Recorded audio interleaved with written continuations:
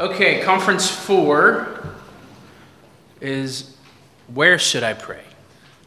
Last one was when should I pray? The one before that was how should I pray? And the one before that was what is prayer? And so here we are at the penultimate conference of the retreat. And the question that arises after we've decided on the when, we have to decide on the where. Virtually, you can pray anywhere you want. You can pray on an airplane, on a train, in a car.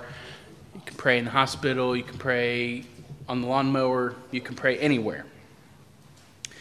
But our Lord tells us in Matthew 6, verse 6, when you pray, go to your private room, close the door, and pray to your Father in that secret place. In one sense, it's not really all that important, the where. St. Paul charges us to pray at all times, which would include all places. However, a space dedicated to prayer will certainly make a big difference. During the pandemic, there was a big hubbub about creating a space in your homes where you could watch the televised masses or the streamed masses.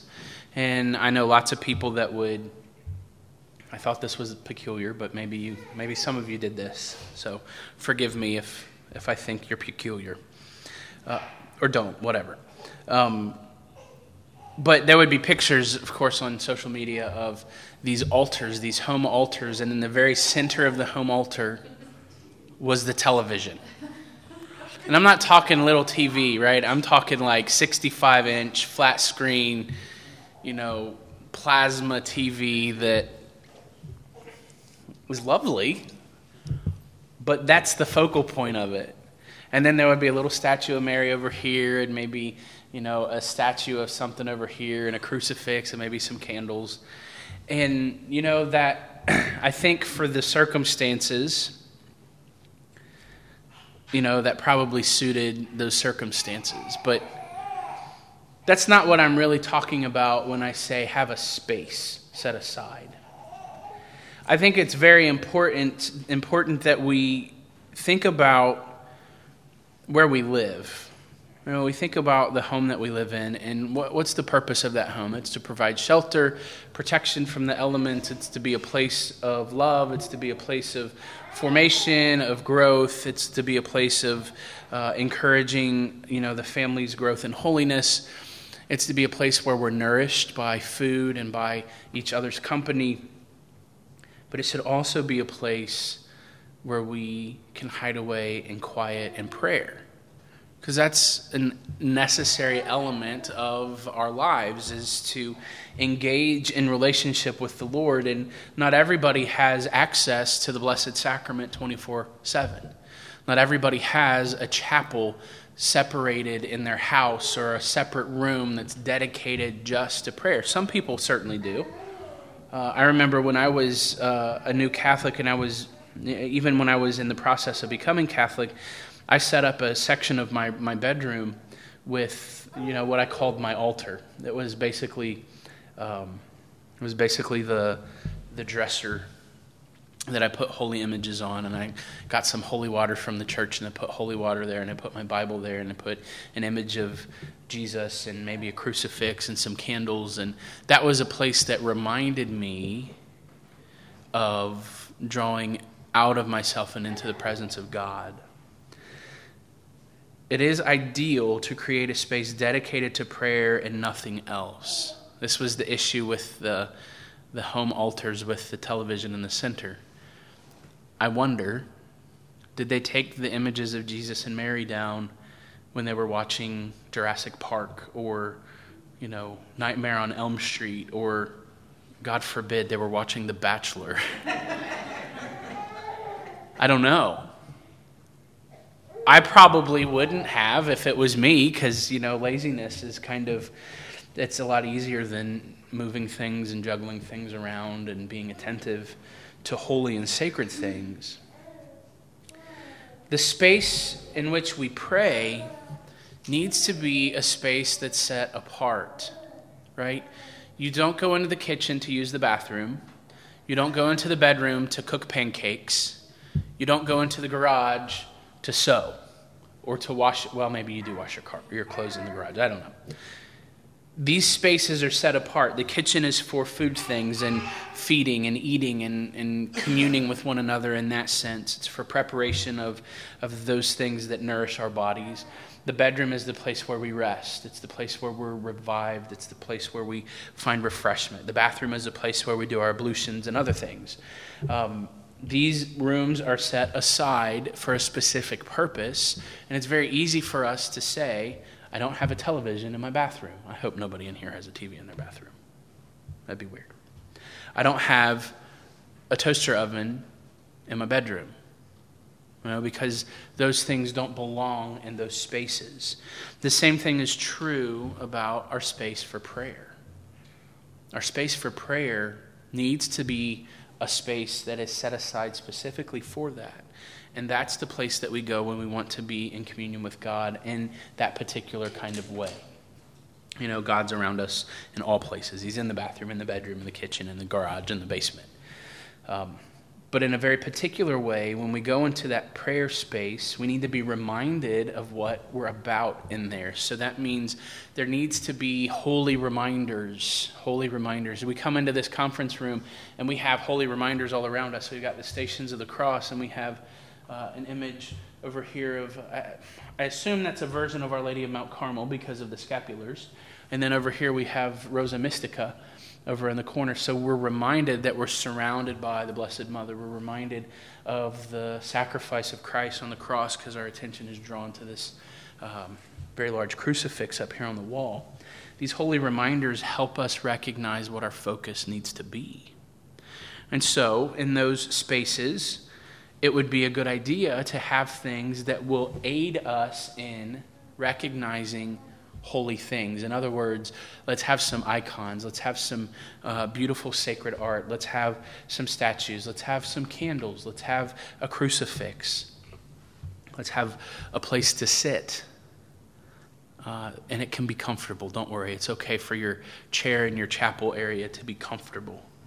You don't want it to be too comfortable because you don't want to necessarily fall asleep. But to set aside a place that is dedicated for that specific purpose of going deeper in relationship with God, first off, it's an investment. It's an investment in eternity. It's an investment in your relationship with the Lord. But also, these holy spaces, these holy images, these holy reminders help us to desire holiness on a deeper level.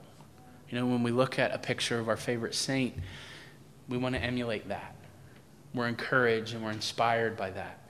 When we see a beautiful painting, sacred art, it draws us out of ourselves and it puts us into that place of awe and wonder.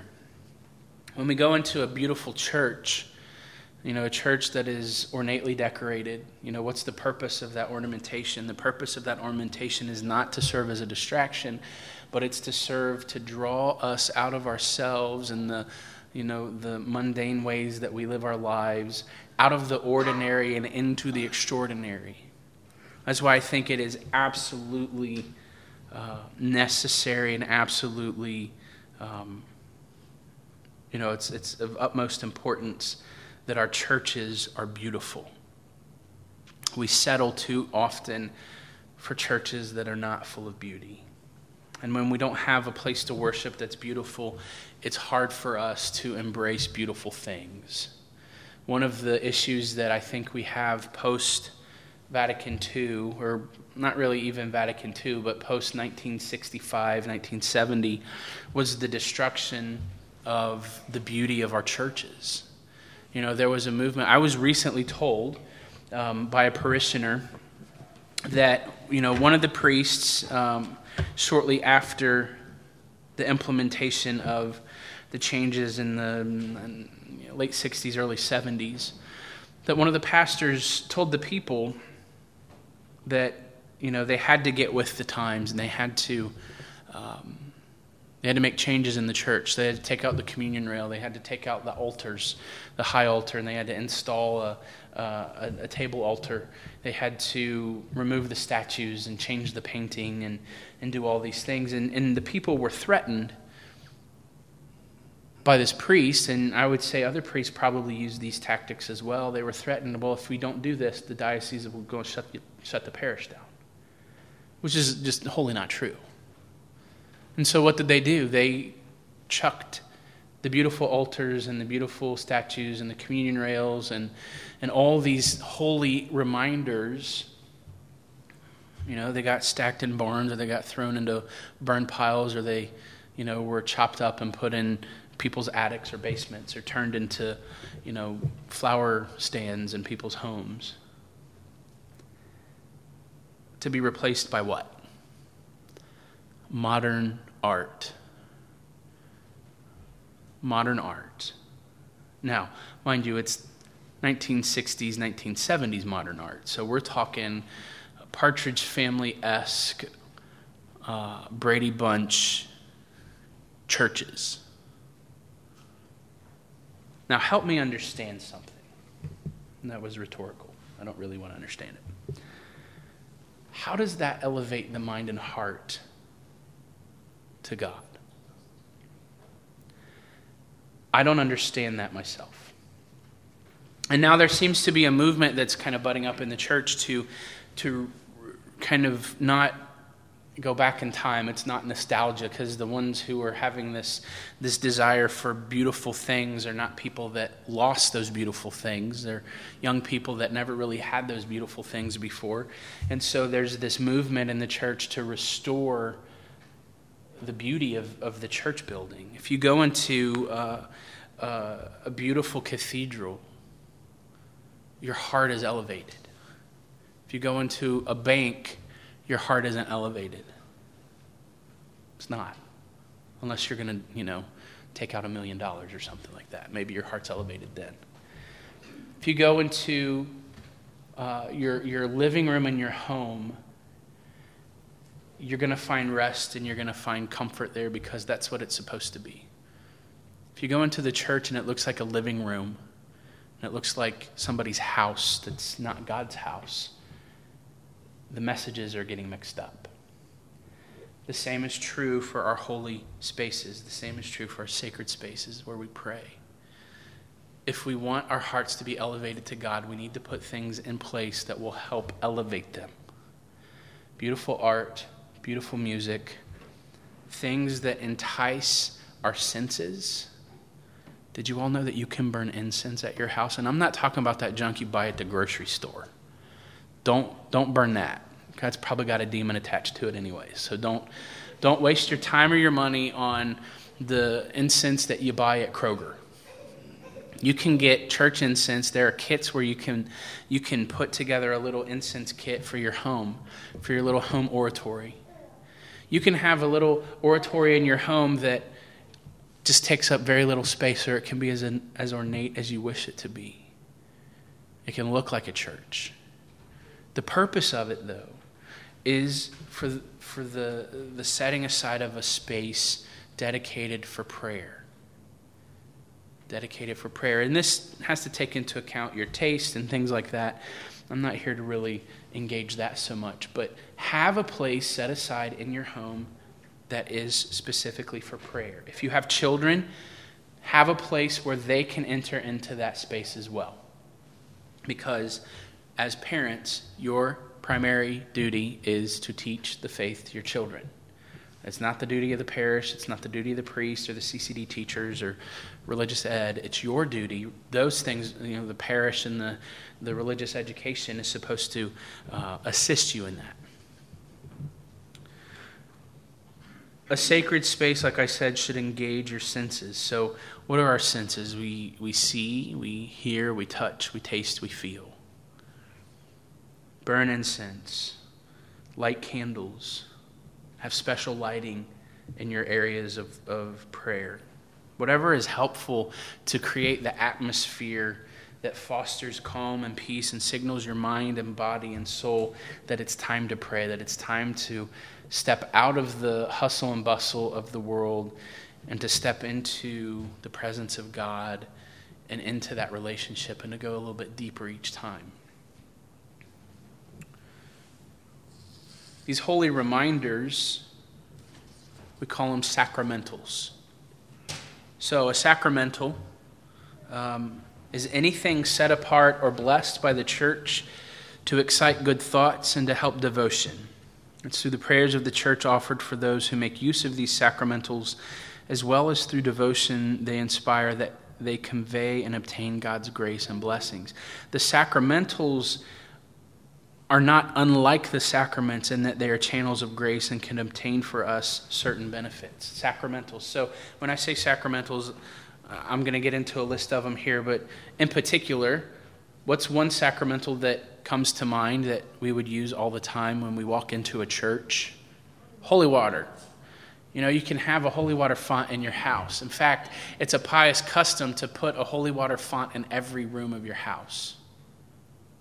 Pious custom to do that. What is it that we do when we dip our fingers in that holy water? We make the sign of the cross, and we're remembering and recommitting to our baptism. Holy water also, that's properly exercised and blessed according to the Roman ritual, is a powerful sacramental that not only helps us renew our baptism, but it also, wherever, and this is from the right, wherever it is sprinkled, the wiles of darkness will be cast away. So sacramentals are channels of grace, and they can obtain for us certain benefits. Number one, they can be something that obtains for us actual graces. Sacramentals can be those things that bring about forgiveness of venial sins, the remission of temporal punishment. You know, temporal punishment is that, if you think about it like this, it's that payment that is due because of the offenses that we have made against God for sins that have been forgiven. We still have to have that temporal punishment. That's why purgatory exists. It's to purify. It's to purify us. So use of sacramentals can remit temporal punishment. Use of sacramentals can bring health of body and material blessings and protection from evil spirits. One difference between sacraments and sacramentals is that the latter does not produce sanctifying grace. That is just for sacraments alone. So, you know, praying the rosary is not going to bring about sanctifying grace. Wearing your scapular is not going to bring about sanctifying grace, but it will bring about actual grace. There's a difference in these things. Another difference is that sacraments were instituted directly by Christ, while sacramentals were instituted by Christ through his church. So they became the holy helpers to, guide us and direct us into that sacramental grace, that life of the sacraments. Sacramentals should never, ever, ever, ever, ever, ever, ever take the place of sacraments. You can't replace, adoration of the Blessed Sacrament would be a devotion, but some people will use that as a substitute for going to Mass. It always strikes me as odd when I see the list of names of people that are in the Perpetual Adoration Chapel, and I see the people that go and spend an hour with the Lord in prayer, but they don't come to Mass. That's peculiar to me. It's very strange. They're not the same thing. You can't trade one for the other. And sacramentals are the same. You can't trade a sacramental. You can't just, fling holy water on somebody and say, hey, you're baptized now. Yes? Have you noticed that people go to Eucharistic adoration? Enough. I've noticed it enough. Yeah. In your parish? Mm. Yeah, it's interesting. It's really strange. It's very strange to me. But, I don't know. Yes? I know that sacraments can't be done, performed, whatever verb is there, whatever, not in person. Can sacramentals be blessed or made over the phone? Mm-mm. You bless salt Nope. via Skype? No, because it requires a sprinkling of holy water. So when you have a sacramental, like for instance, when you get enrolled in the scapular, the very first thing that happens is the priest blesses the scapular and then he sprinkles it with holy water. So if you can figure out how to get holy water through a telephone line, probably figure that out, right? That's not going to happen though. So there's necessary parts to the blessings. That means they have to be in person. So that's, when people bring me lots of stuff to bless. I've oftentimes, after First Saturday Mass, I'll have some people that have literally the back of an SUV or the back of a pickup truck full of jugs of water and pounds of salt and gallons of olive oil and rosaries and statues and candles and all these things to be blessed because they know how important those blessings are. And not every priest will do the blessing. They'll just say, "May Almighty God bless this object in the name of the Father and Son and Holy Spirit." Now that is a blessing, but there's no oomph to it, right? So there's this idea that floats about, and I agree with it. God knows what we need, obviously, right? And our Lord says, ask anything in the name of the Father and he will give it to you, right? So God responds to what we ask of him. So if I ask God to send his blessing down upon this piece of paper, I can make the sign of the cross over it and we can trust that it's now a blessed piece of paper. I don't know how that's going to impart any kind of actual grace, right? I don't know how that's going to work, but there is a ritual and a rite, R-I-T-E, for the blessing of things. There's blessings for boats and ambulances and beer and whatever that was. And speaking of beer, there's blessings for all these things. And the reason that they exist is because it's a particular, asking God for a particular pouring out of his grace upon that thing. So I can just wave my hand over something and, call it blessed, but I can also use what the church has provided for, 1600 years for a blessing. And there's something more rich about that. Do you find that mass blessing of things, like when they come in this drove, is that cross-cultural? I know, within our parish... It can be. Well, I know, within our parish, it's a lot of the Latino community is more likely to be bringing stuff in. Right. Than, Yeah. Yeah, I mean, I haven't really noticed probably the exception to that. I haven't really noticed a big difference. I mean, usually my experience is when people find out that there's a priest that will say the traditional blessings, everybody's coming, because they want exorcised salt. They want candles that have the exorcism on them. They want those things. So, exorcism, not in the sense of it's, head spinning around and there's vomit and it's crawling across the ceiling, but it is a casting out of any kind of demonic influences that might be in that created thing. So my experience is people come from all over the place, I'm talking like Rushville and Indianapolis and all that. And it's not that there aren't priests that won't do it there, but they know that I will, because I have the books and I will say those prayers. Yes? There's a friend of mine that told me that you can make your own holy water. You boil the hell out of it. It's got to be done by a priest. Right. You can't make your own holy water. I think so. You don't want to drink it, do you, Mother Jerry? Holy water? What? No. That's a joke. I told my mom, the Baptist mother that I have so many stories. I could tell you guys days of stories about my mom. But there was one day, growing up, there was not a bad word that I could ever say, which is probably a good thing. I mean, I couldn't say but or darn or anything like that. Mom had no patience for that. So if she even thought that I was thinking it, she was after me. So after I was ordained a priest for a few years, I said something about holy water, and my mom, well, what makes it holy? And I could have said, well, Mom, there's a prayer that I say, and I ask God to take its, blah, blah, whatever. I didn't. I said, Mom, holy water is holy because you boil the hell out of it. And I just deadpanned her. And she said, really? No, Mom, it's a joke. And then I kind of backed up because I thought she was going to start swinging at me. So,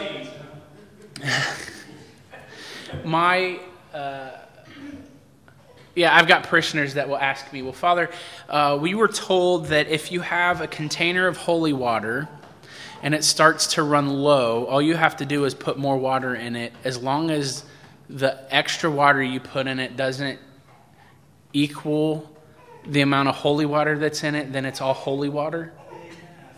I've never heard that. There is no authority in the church that has ever said that made any sense to me. So I don't believe that is a good. If that's a custom that you have of, get your holy water by the gallon instead of the little bottles. If you don't add water to it, because I don't trust that works. It could. I mean, with God, all things are possible, right? But I don't. Yeah, So, what? To be safe, follow the formula. Do what the church has done for 1600 years, and you'll be okay. Aaron. So if you have an item blessed by a priest who doesn't use water, it's still okay? Yeah. If he doesn't sprinkle the holy water on it, yeah, it's still blessed. But it's no umph. It's a light blessing. No, it's not. It's still a blessing. But even if Father just does this, when I was coming into the church, I would take things to the priest, and he was still a little bit old school, and I'd never heard any Latin before until I would take him something. And I remember I bought this St. Benedict cross that was like this big, and I used to wear it around my neck. And I took it to Father, and I said, Father, would you bless this for me? And he took it and held it in his hands, and he, in nomine Patris et Filii et Spiritus Sancti, Amen. And he handed it to me, and I'm like, what on earth did you just say? I'd never heard Latin before, so I didn't know what he had done. And I remembered that there was probably in the late 60s or early 70s, there were some questions about, in a pinch, can the priest just pronounce the words of the cross over the object and it be blessed? And that was the case. So it definitely can do that. But that would be like going to a baptism, and the deacon or the priest, there's that prayer of blessing for the water, but he just says, in the name of the Father, Son, Holy Spirit, Amen. And now it's holy water. Is it holy water? Probably. Is it as solemn as it should have been for that moment? Definitely not. So, yes, if that little piece of it is omitted, that doesn't take away from the blessing part of it. Yeah. Father Jared was telling us Epiphany water, right? And the prayer in Latin done properly, and the form it's up to an hour. It's 26 pages long. Yeah, up to an hour to pray over it. Yeah. And I was talking to him. We went up to see him May of 2020. Just when the church shut down. I was talking about that. What he said, he referred to it as spiritual napalm. Spiritual napalm. Yeah, that's the word he used. The Epiphany water. Yeah, that done with the Latin rite, spiritual napalm. Yeah, I do it every year. Every year, like 40 or 50 gallons of it. I said, what? He said, yeah. He said, We call it high octane holy water, is what we call it down in. did you say 450 gallons? No, 40 or 50 gallons. Oh, it's like. I do it a swimming pool at a time. Then you jump in there to make sure it's really. Yeah. If you jump in and it burns, then you know that it's good stuff. David wants you to do his swimming pool in the backyard. His recirculating pool, his swim spa.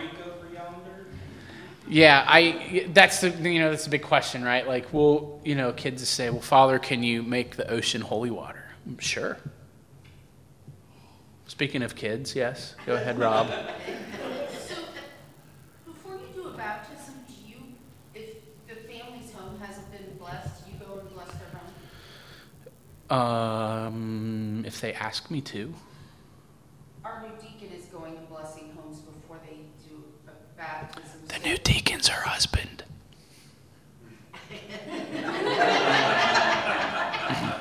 I like how you said that. Why didn't you say my deacon? You could have said that too, though. But so that kind of that's a good thing to do. Well, he's doing it so that they can the baby home to a blessed home. Yeah. And one of the homes, it was really cool because he was very excited. The dad is being deployed, and he blessed all his stuff that he's taking with him. Oh, that's really cool. And blessed the family dog because the little boy wanted it blessed. Yeah. Yeah, so very excited because he really likes it. I'm glad you brought that up, because a very important thing for you to do every year is to have your home blessed. You don't just do it once. And if you're one of those families that likes to change the interior of your house often, you change the paint color, you move furniture around, all that kind of stuff, it's just a good idea to have your house blessed. And if weird stuff starts happening in your house, there are prayers that the priest can come and say that are exorcism prayers that help with that. Yes? And every time we ever got a new car, we always had a priest bless our car, too. Well, here's The kids were terrible for us. my thing about blessing cars. I used to not bless cars because every time I would bless one, the very next day the person got into a car accident. And I'm not talking about like this happened once or twice. I'm talking literally like every time I blessed a car. No, it wasn't them. Oh, okay. And no, they don't go to my church. But people would say, Father, will you bless my car? And I'm like, do you want an accident? Do you want to get in a car accident? What do you mean? I'm like, that's what happens. But I do it now if somebody asks, and it hasn't been a problem lately. But what's that? Accidents have stopped. They have. Yeah, they have. So that grace has been given to you. I guess. But it did have me a little nervous there for a little while. You were superstitious, but you were a little stitious. There was a little stition there, but not a whole lot. It wasn't superstition, but you get wigged out for weird, little weird things. So I go around my house with holy water and sprinkle it all through my house. you should do that every night before you go to bed. Yeah. Especially fathers. If you have kids at home, fathers, bless your children, bless your wives, bless the house with holy water before you go to bed. Every night before I go to bed, go into my chapel, make a little visit to Jesus, pray Compline, and then I sprinkle everything upstairs. The bedrooms, my bed, the walls, everything gets sprinkled with holy water. I need to sprinkle my room in here. I carry it around every Yeah. time I travel, especially when I travel. Oh, yeah. When I get on an airplane, that plane is blessed. Not. That's gotta make people feel comfortable. I do it. I do it so they don't see me. But I will say, there have been times where I've gotten on a plane and people have been like, "Oh, thank goodness." You can walk up and down the aisle blessing everything. Right. But yeah, it is a good idea to keep holy water in your house and use it. Bless yourself with it. Bless your children with it. Bless your house with it. Now, your blessing is not the same as my blessing, right? I have a priestly blessing, a ministerial priestly blessing. That is different than, a father, giving a blessing to his children or something like that. Rob, did you have another? Yeah, so someone asked this type of question, and it popped in a bigger question into my head. But one time, I believe it was on Catholic Answers Live or on Mysterious World, Jimmy Akin. Oh, yeah. Either way, it was Jimmy Akin. And someone asked if the ocean could be blessed, yada, yada. And he always takes every question very serious. Right. Especially, with the kids, to give them a good, clear answer. And he said, well, a lot of times blessings come down to authority. Yeah. And one of the things he said was, so your priest, no, they wouldn't be able to bless the ocean, not the way you're thinking. He said, but a bishop of the area or, the Pope could technically bless it because that's the Pope's territory is all of the world. Yeah. So he said yes, but then that got me thinking from the little kid question to the big kid question. We have a huge number of people that die every day. Uh-huh. We put them in the ground. There's only so much ground. Right. And we shouldn't put people in places that aren't blessed or holy. Or I don't know the exact wording of that, but like, if the oceans were blessed, would we not be able to put our dearly departed into the ocean? We can. And not take away a ton of space where homeless people. We can already do that. Okay. Yeah, I mean, there's a rite in the burial book for burial at sea. Yeah, not on that point. You're not. Well, I mean, I know some people will be like, "Well, the fish will eat them like good." Okay, well, I mean, like, don't think about where the sausage is made or how it's made. Just enjoy it, right? But Like, I work in Louisville. I know every city is this way, but there's just this massive amount of homeless people, and I just think of. you want to toss them all in the sea? No, I'm just. Is that what we're going? Is that where we're going? I'm just thinking of all of our dearly departed taken up housing area. And I just, yeah. But they have to be treated With dignity and respect, yeah. Yeah, after, I just, so it brought that up. Your mind is an amazing, amazing place, isn't it? I have fun with it. Yeah. Anyways. Yes, ma'am. I was going to say, my grandma came from Ireland like in 1920. I was telling Sharon. Is she from County Kerry? You related to Brenda back there? I haven't done it all. But Uh-oh. anyhow, she was a very devout Catholic, rosary 3 times a day. She would squirt us with holy water. It was like in a Dawn dishwashing liquid. Like, Yeah, seriously. She was amazing, but I was telling her, Sharon, today, when she came over, there were a lot of people that died on the boat because of severe sea Right. sickness. Yeah. And she said they witnessed so many burials at sea. Yeah. Because they could not keep them on yeah, the you boat. couldn't keep them on the And boat. They would have like funeral masses on the deck. Yeah. And they would bury them at sea. So, They dropped the holes, they were known as coffin ships, Mm-hmm. particularly during the founding years, for about 20 years. After that, during the 1850s and 60s and so on, they had the holes, and the holes would open up, and they would drop them through the holes. Now, the problem was that during that 25-year period, a lot of the commanders and shipmasters and so on knew that a lot of the Irish coming off the ports of Cove and Westport and Galway and all the rest would not make that journey over. So it was a profitable venture for them, for people who were leaving to get out of Ireland to try and make it over, knowing that a lot of them were going to die. Yeah. Anyway, so, well, I'm glad my grandma made it because she was fabulous. And yeah, that's 1920 is a bit different from 1850. That's pretty awesome that she would squirt you with a Dawn dish bottle full of holy water. Oh, I bet. Fast? And she, Fast. She loved Jesus and she loved us. That's awesome. One prayer for the souls in purgatory even says, pray for the people that was burying at sea. Yeah. Yeah. I've never, obviously we don't have an ocean near us, so I've never had the opportunity to do a burial at sea, but I would do it. If somebody asked me and they wanted to pay my plane ticket to, I don't know about that. Yeah. Rob, you were talking about like the land and the like authority, and the Pope could do it. But do you all know who the Bishop of the Moon is? Yes. But I would be the one that did. You would be the one that did. There is a Bishop of the Moon. It's the Bishop of Orlando, Florida. It's the Bishop of the Moon. Is the Bishop of the Moon, yeah. Because that was the diocese where the moon landing took off and returned to. And so that was his territory. So at least if I ever go to the moon, I'll know who to say. And for our bishop, He's never been to see his flock. he probably has not made a pastoral visit.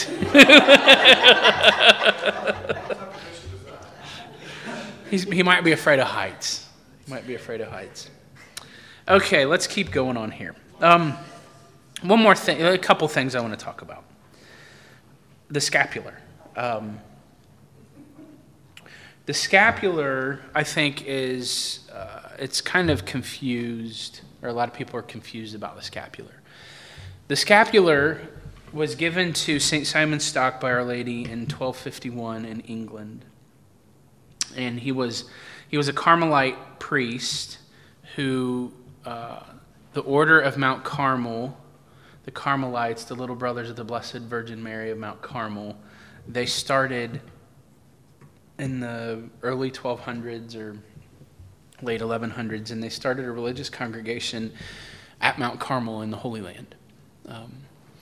And when the Muslim invasion started kind of taking over, they were kind of scattered. And so they went to France, they went to England, they went to other places throughout Europe. But St. Simon Stock was the superior of the Carmelites in England, and Our Lady appeared to him, and she gave to him the brown scapular. And she said, whoever is wearing this at the moment of their death will not suffer eternal flames. And so some people will say, well, that means that's a get out of hell free card for me. So all I have to do is put the scapular on, and I don't have to worry about going to hell. That's not how that works. The scapular comes with some obligations. We were just talking about this not 20 minutes ago. Those obligations there's 3 obligations. Number 1, you have to wear it, but to wear it, you should be enrolled in it. And to be enrolled in it, you have to have a scapular. You got to take it to a priest and ask the priest to do it. And there's certain prayers that he will pray to enroll you in that scapular. And then you have to wear it. Wear it all the time. Wear it all the time. I tell people if you're a particularly sweaty person, or if you like work out a lot or what, have 2 scapulars. Have the one that you can get dirty and the one that you can, keep clean. So you wear the scapular. You pray the prayers of the Blessed Mother every day. And so traditionally those prayers were the little office of the Blessed Virgin Mary. But for most people, that can be, if they ask, that can be, the priest can give them dispensation to pray the rosary in place of those. So you can pray the rosary every day, or pray the little office of the Blessed Mother, or pray all of those. You can do all of those too. And then you live in your vocation chastely. So whatever your state of life is, you live chastity in that. There's marital chastity, there's celibate chastity, there's religious, chastity. And the promise is that if you live up to these obligations, if you strive to live up to these obligations, then at the moment of your death, you can be assured that you're not going to die outside of a state of grace. There are some awesome stories called the miracles of the scapulars. There's this one story of a man who was he was away from the faith. He grew up Catholic and he stopped practicing his faith, but he always wore a scapular.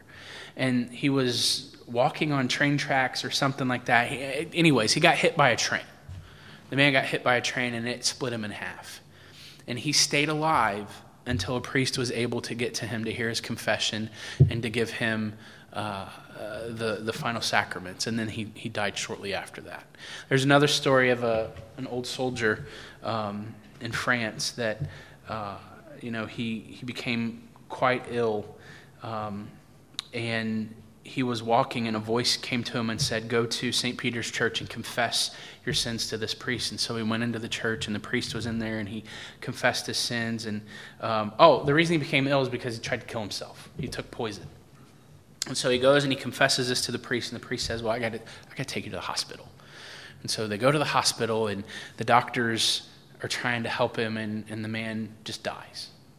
Like, he has no pulse, nothing. They can't do anything about him. And so the priest just kneels down at his bedside and he says these prayers, and all of a sudden the man starts breathing again. And the doctor said it's a miracle because the poison that he took he should be dead.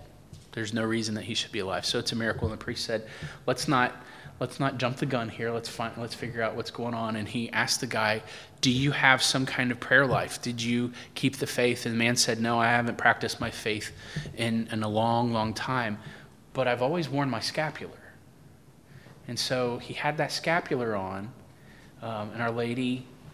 And remember, he would have been, he would have confessed his sins, so Our Lady made sure that he was taken care of.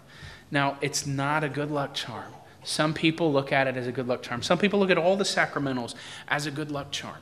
But it's not. It's not a lucky rabbit's foot. It's not, some kind of, little thing that we can have that brings about good luck to us. It's something that instills in us, number one, a desire for a deepening relationship with God, because his goodness comes through that. We can receive his graces through the proper utilization of those sacramentals.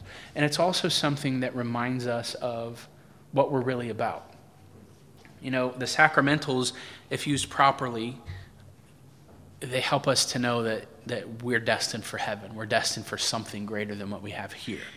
And so we have to keep that in mind when we embrace the holy things, when we have the holy reminders, when we set up these sacred spaces. We need to fill them with things that are going to help us recognize that this is not our home, that will instill in us a longing for heaven, because it doesn't matter how beautiful a piece of art is. It doesn't matter how beautiful an icon is, or how well a statue is sculptured. It doesn't matter how wonderfully decorated a church is. It pales in comparison to the beauty of the beatific vision. And that's why beauty is so important, because it's supposed to direct us out of the mundane, out of the normal, out of the usual things that we experience every day, and to cast us into that deep desire for heaven. And so when you create your space for prayer, wherever it is, have that in mind. It's supposed to be a little taste of heaven, just a little taste of heaven. Now, what about if you pray in your car? There are these really cool things that you can get in your car. There are car icons. You can, you have those air fresheners that stick in your vents. Well, they make a little icon that you can pop in your vent, and so you can have a little holy space in there too. Don't put anything in your car that's going to be a distraction and cause you to kill somebody. We don't want that. That would kind of contradict the whole idea of the prayer thing. What were you doing? Were you drinking and driving? No, I was praying. Yeah, I was meditating while I was driving. Father, on the scapulars, is every scapular you own after you've been enrolled still a blessed scapular, or does the physical new one have to be? Technically, after you are enrolled in it, you can just put on a new scapular. But I tell people, a blessing from a priest isn't going to hurt anything. So you can always have it blessed. I heard that, technically, it's perpetual. Yeah, it's a perpetual thing. Yeah, there's no harm. I've blessed. Loads of them. Just an FYI, I came across probably the best. Scapulars can get worn, Mm-hmm. and you get ones which are really cheap, and they're the image of Christ was offered. Yeah. I came across a scapular maker in Florida through eBay. He makes the best scapular I've ever seen. Really? Yeah, it's tremendous. I'm wearing it now. This scapular. It's made of pure lamb's wool. Oh, wow. And, Is it itchy? No. Oh, No, it's not. that's too bad. But it's Well, no, I'm you get reminded, right? You're digging at your chest because you're like, oh, yeah, I got my scapular on. there's this one that a really decent one that the Got the pockets. yeah, no, the material in between is kind of a stronger material. Yeah. And it can tear at you, right? Yeah. Well, this one. Does he have a website? Yeah, he does through eBay. Okay. Yeah. Well. What's his username? Gosh, I can't remember off the top of my head. I bought this scapular from him about 2.5, 3 years ago, and it almost, besides the picture and image wearing there, quality is still the same. Yeah. You get what you pay for with scapulars, definitely. So if you're going to wear one, pay good money for it. He doesn't charge much for it. $9. Oh. Well, the one I have on is $25, but I destroy them very, very easily. Yes. I destroyed the other ones too, and then I got this one, I was thinking the same, and it's really good quality. Thank you. What's the weirdest thing I've ever blessed?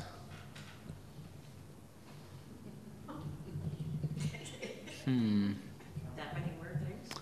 No, I just maybe. No, I haven't done that. The weirdest thing I've ever blessed. No. A person. A very strange person. Strawberries outside of No, there's blessings for grapes was weird. Grapes was weird. Because yeah, they were weird. Brandy, that was kind of strange. But there's literally in the Roman ritual there's a blessing for a seismograph, for a fire engine, for an airplane, for a boat, for You blessed it for what? For the fire engine? no, I'm just saying there's blessings for those things. So they're probably, One for Monkey 47. there's a blessing for alcohol, yes. So you can the blessing for beer, because like in Germany and Europe, those places where the monks made all that beer, they would of course bless it, and then it was holy beer, holy beer. Blessing for the Easter candle because it includes the blessing for the bees. Yeah, the bees, yeah, Which is cool. yeah. It's that is a neat blessing, yes. Marie. Really random question, but can you bless animals like chickens and like cows and that kind of stuff? Yep. You don't have to do it individually, right? Like If there's a flock of chickens, like 50 chickens. yeah, you just you'd fling the holy water, Okay, but. I was kind of curious how you would have to go to each individual chicken. Something like that. I'm just imagining you trying to chase our chickens down. Let's receive your I could tell you some stories about chickens. Do they fry better afterwards? After they're blessed, probably. They're always juicy. They're always going to be juicy, yeah, Janet. Brother Jerry, you mentioned briefly when you're going in this around scapular that there are certain prayers associated with that, or you can give a dispensation to do the rosary. Correct. So, how when you do the enrollments, like when you did it like last year at St. Heinrich, like I didn't recall anything specific about that part. Did Sharon, do you? He didn't say it in the blessing, but he talked about it either before or after. Pay attention, Janet. No, but that, yeah, so the standard was to pray the little office of the Blessed Virgin Mother, but most people don't have access to that. So the priest would give a dispensation instead of doing that, particularly for people that couldn't read. Praying that Psalter would be really hard, so they would get dispensation to pray the rosary in place of that. So you're fine. You're fine. You have to go back all those days and you got to... No, you're fine. That was almost a year ago, wasn't it? It was. It's a lot of prayers. It's a lot of prayers. Other questions? Anything else? Okay, well, why don't we pray Compline to end?